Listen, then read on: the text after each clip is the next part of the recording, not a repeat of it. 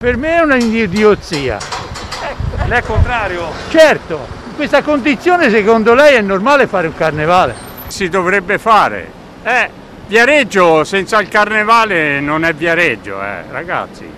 Sono pareri contrastanti quelli che a Viareggio accompagnano l'inizio del montaggio del circuito del Carnevale. Nonostante la delicata situazione dovuta all'emergenza sanitaria, le date della manifestazione per il momento restano confermate con il primo corso mascherato in programma per il 12 febbraio.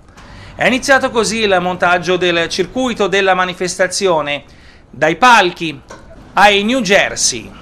Stiamo montando quelle parti del circuito, spiega la presidente della Fondazione Carnevale, Marialina Marcucci, meno invasive.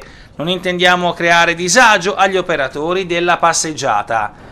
Intorno al 20 gennaio, quando avremo maggiormente contezza della situazione, decideremo il da farsi, se proseguire con le date indicate o se trovare invece soluzioni alternative.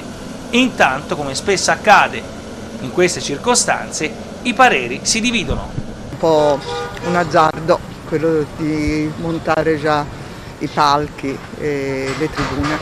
Si spera in bene che se stiamo tutti alle regole, secondo me ormai il grosso è andato, quindi bisogna ripartire. Penso che va bene, già era ora. Sarebbe una bella cosa poterlo fare, speriamo.